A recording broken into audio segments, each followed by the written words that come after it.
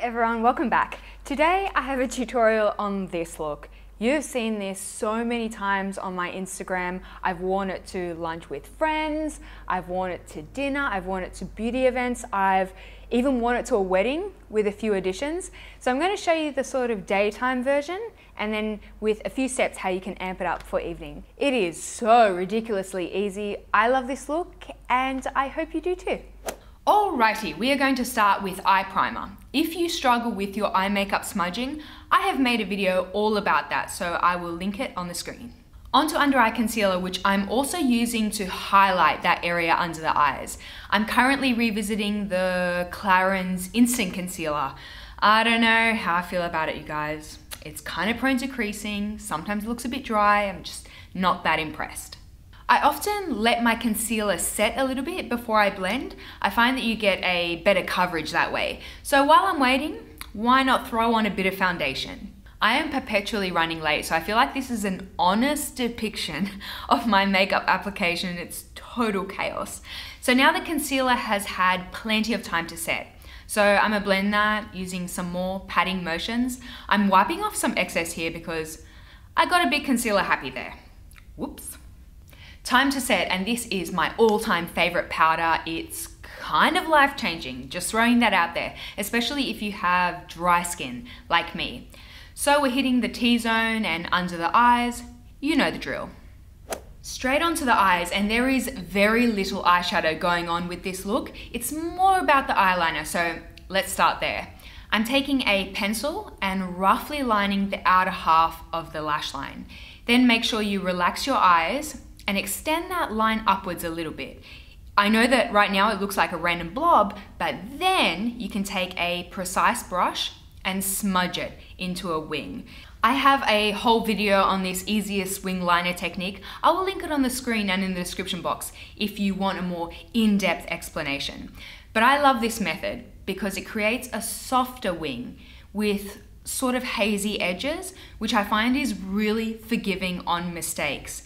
Your wings don't even have to be even. I'm dead serious. Mine weren't perfectly even on the day, but you can't tell. The only eyeshadow we'll be using today is a contour shade, so you can use a medium brown or a medium gray, whatever you're feeling. So focusing that shading on the outer corner of the eye.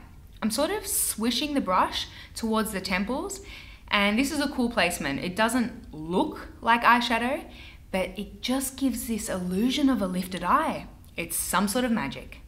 So if I'm wearing this look more casually, more daytime-esque, I will just pile on the mascara, both the top and the bottom lashes go crazy with it, and I'll give falsies a skip. But for my brows, day or night, my brows always involve 3 steps. A pencil first, just to beef up the shape, a brow pen to add a bit of texture here and there and also elongate my sad tails, and some sort of brow gel to hold all the hairs into place. For lips, I'm always a fan of the My Lip But Better because it wears away nicely so you don't have to be concerned throughout the day like, what is my lipstick doing? So we're starting with MAC Boldly Bare to line the lips and fill in entirely. Topping with Charlotte Tilbury Bitch Perfect. Obnoxious name, incredible color. It is the perfect warm pink. It rocks my world.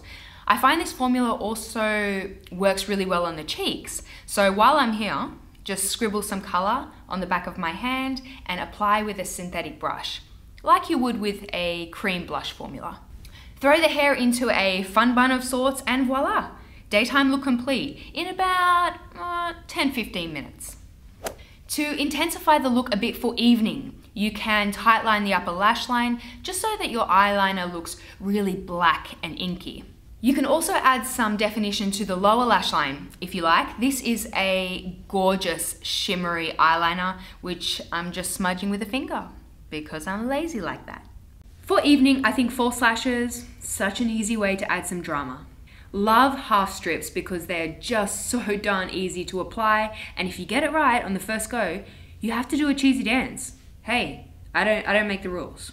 You know, a bit of sculpting never hurt anybody. This is sort of a bronzer placement and it's sort of a contour placement. It's somewhere in between. I call it the brontour.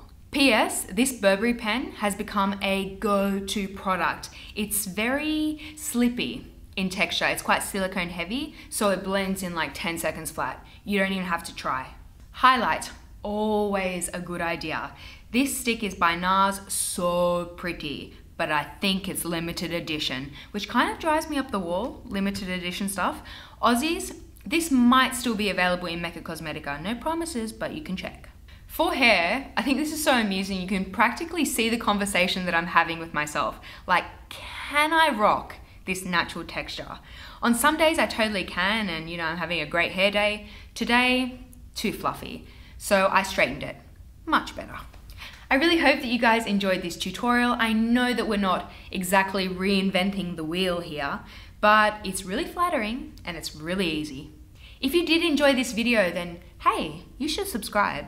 I hope you all have a wonderful day, and I will speak to you all very soon. Bye-bye. I feel like even I've taken this probably a bit far. I think you've taken it so much further than far that you might not be able to come back from this. I'm worried about the nose, to be honest. I'm pretty worried. I don't know how to do the nose. Let's use one of the sticks, the slippy sticks. They're really good for the nose.